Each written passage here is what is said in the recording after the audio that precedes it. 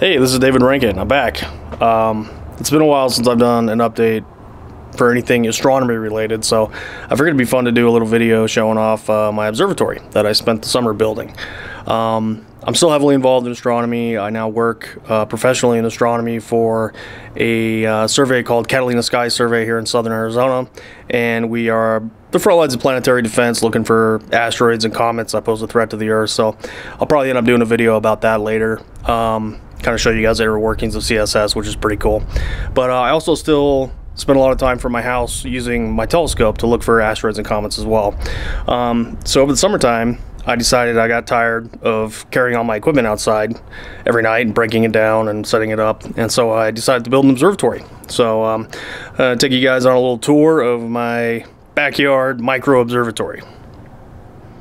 Alright, so here it is, Saguaro Observatory. What's an observatory without a name, right? So I was working with pretty tight tolerances here when I designed this thing. I did it all in Blender. You can see I'm kind of packed between this walkway and the wall there, and there was just enough room to put an observatory up that just housed a telescope. So I'm not sitting in here running this thing at all. I run it remotely from in the house, and it's just a telescope home. And looking online, I liked the raised style, so it sits off the ground a ways, and yeah, it's pretty tightly confined. Small observatory. You can call it a micro observatory if you want. One issue I had is the rail for this wall would have hit the walkway, so I had to set it in a little bit. I'll talk about that when I open it up. Yeah, so things are just set on concrete, up off the ground, and that's the home for the scope. It took me a couple weeks to build it. It wasn't too bad. Opened it up, got a little hatch here, hatch door. So I run an AC during the summertime because it gets so hot here. You know, it can be 110, 115 on some days, and I don't want my telescope equipment getting that hot, so I try to keep it around 85, 90 degrees in here. And that seems to work pretty well. That's the vent going off for the AC unit there. Alright, and so looking at the equipment here, I run a EQ8 or the Orion version, which is the HDX 110. Has 110 pound capacity, which is really nice. Just counterweights there, so no big deal, whatever, it's typical. And then the RASA11, this is the version 1. A lot of people didn't like this version because it had focus issues.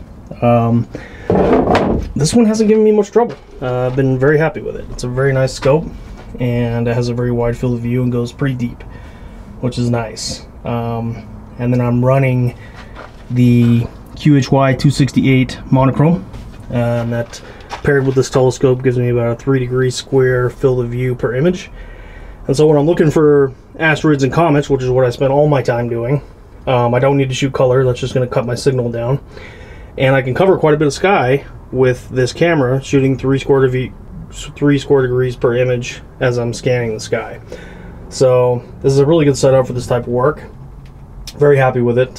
This September I discovered a new near-Earth asteroid and a new comet from my home here in Tucson, which is pretty crazy because, you know, I'm not in the middle of the city, but I'm also not out of the city. So if I look to my west, you know, the skies are probably Bortle 7, and if I look to my east, it could probably get down to Bortle 4. And with this telescope, I can drop through about mag 19, 19.2, and that's pretty much all you need for the type of work that I'm doing. I'm not going to find a lot of stuff, but that doesn't mean you can't find anything at all. You definitely can still find things. Poured the concrete pier, of course, with a pier adapter for the mount, so that's rock solid, straight down into the ground down here. So that and it's isolated from the observatory itself. I just put some spray foam in there, so the AC is going to kick on here. I'm going to turn that off, or you won't be able to hear. Okay. So yeah. There's a locking mechanism for the roof, which kind of helps keep it locked in place right there. So when I want to open, just pull that down. And then the roof itself has, you know, the rails, typical roll-off roof with the wheels. But in this case, like I said, the rail was offset, so I had to put a secondary rail on the inside here. So that's the wall. There's wheels along that wall as well. So as it opens, it's going to transfer the weight load from the wall to this inset rail here, which avoided blocking the walkway, which is nice. So, and it takes very little effort to open it. Just lightly tug with a couple fingers. Got some insulation on the roof there.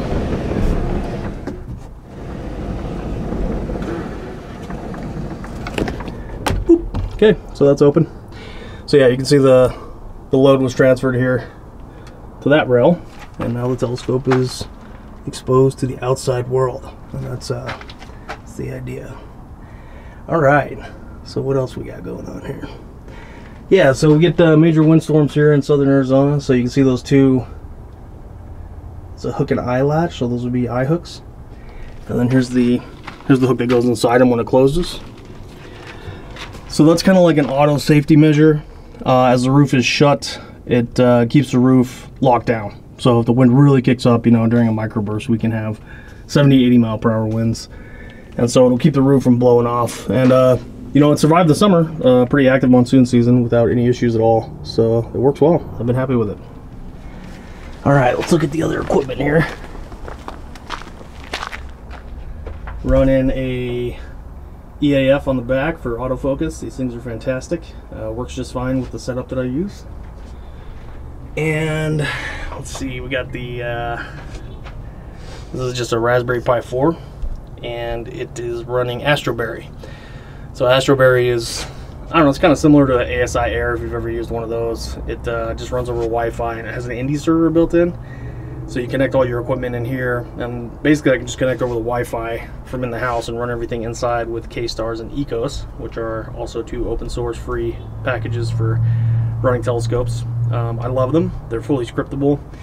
So I can fully script a survey set and walk away, and this thing will autofocus, take all the images, do all the magic for me.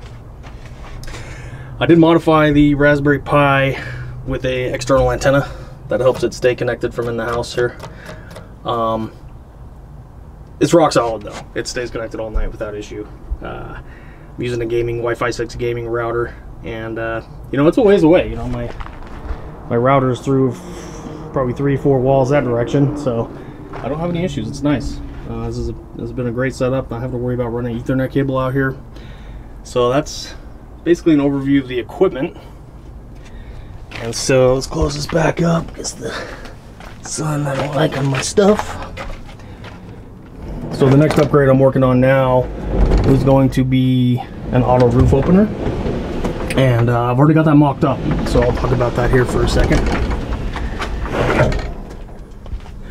So this is going to be the auto roof opener right here, and this is a setup that runs in Kstars and Ekos with INDI. It's called Roll-Off Roof INO, and you load up some software on a Arduino Uno, install some sensors. In this case I have two reed sensors that are magnetic switches, one for open, one for close. This is a 12 volt 10 amp DC motor controller, and then a high torque 12 volt motor. This has all been tested. I've got it all set up and working right. I really just need to install the rail over here and then print the gear that's going to drive the rail, and I will be able to fully open and close this thing from in the house, which will be fantastic. So yeah, this has been a fun endeavor. I'm 40 now, so hauling all this heavy equipment out every night to use it is just not feasible anymore. So I finally broke down and just decided I was going to design and build an observatory, and this is what I came up with. It's about as tight tolerances as you can get while running an 11-inch RASA, and has a pretty small footprint. Stays cool, protects my equipment without issue.